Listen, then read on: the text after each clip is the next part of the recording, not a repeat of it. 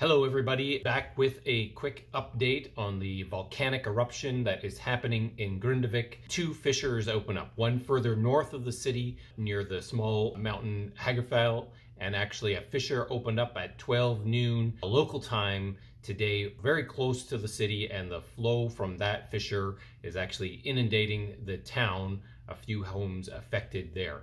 Thankfully, everybody is evacuated from the town, and there's only emergency workers there at the present time. Let's get into the details. You can see a picture on the screen of the recent fissure eruption. So these are long cracks that open up and the lava comes up. So in a way, it's a good thing to relieve the magma pressure, and hopefully new fissures don't continue to open up, but we can relieve the magma pressure. Problem at the moment is, well, we don't know, maybe a volcanologist knows better, but the estimated volume of the magma that could turn into lava at the surface, we call it lava when it's on the surface, how much erupts and where it flows, those are the key problems at the moment. So to bring you up to speed, this morning about 8 a.m. local time in Iceland, the first set of fissures opened up. You can see that here just near the Hagafell mountain. All right, this red line is the fissures, and you see that it crosses. This is the barrier wall that they have made. They've made barrier walls up here to protect the power plant and the Blue Lagoon, and they're protecting the city of Grindavik here. But unfortunately, the fissure opened up right through the protection dike. Now, it's still functioning to some degree. You can see the lava has gone down along the wall here, but we have some lava that has breached, and the fissure itself has breached this barrier. Now, the barrier can slow down the flow, and it can still slow down the flow, I think, in its present state, even with a gaping hole in it. The lava, as it moves relatively slowly, and so that allows it time to cool down and solidify, and therefore it will actually potentially will block up the hole if it actually can solidify. But if the fissure continues to erupt and more lava comes out, then it'll just continue to flow through that gap. But the most critical fissure that opened up at 12 noon local time today is this one down here. There's pictures of these homes here actually on fire from that eruption, unfortunately. One of the things as a geological engineer I start thinking about is the topography. And so where is that lava going to flow to, and what can we do about it? So they've built this barrier here. It's crossing, essentially this is very flat land. These lines around here are topographic lines. So they're going up the mountain here. You can kind of see the shading. Here's Hagafell. Shading represents the side of the mountain. You can see the contour lines are very close together. That means that the ground is very steep, or it's a big hill or mountain.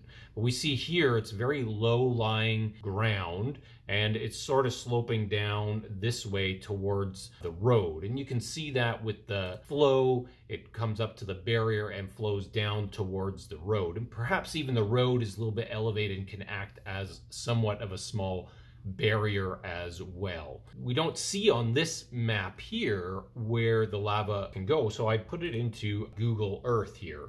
And so with Google Earth, you can see the town of Grindavik here and the harbor area, and here's the second fissure that opened up at noon today, and it's engulfing these homes, unfortunately. Workers are present. You can see in the live feeds that there is a construction equipment, and so I think they're very busy in here, perhaps trying to construct other barriers to direct the flow. And I think that's the key right now, is trying to direct the flow away from homes and protect them.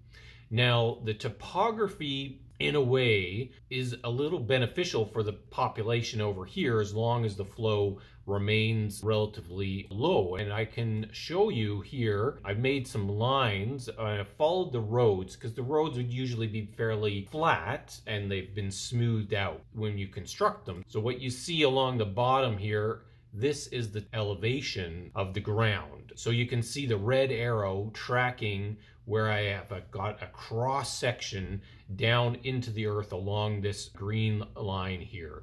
The red arrow is pointing at the lowest point, okay? So the ground's kind of sloped down along this 427 road to that red arrow. That's the lowest point of land. And that kind of makes sense going into the harbor. You know, this would be a low point in the land. And I look at this topographic line here, change the elevation plot. Now you can see along here, we're basically sloping up towards this mountain here. So the ground is high ground over here. So the ground is sort of sloped all the way over towards the highway, this Highway 43. So the lava may come down along this direction and then skirt back around and come down towards the harbor this way. I've got another topographic line here that we can take a look at.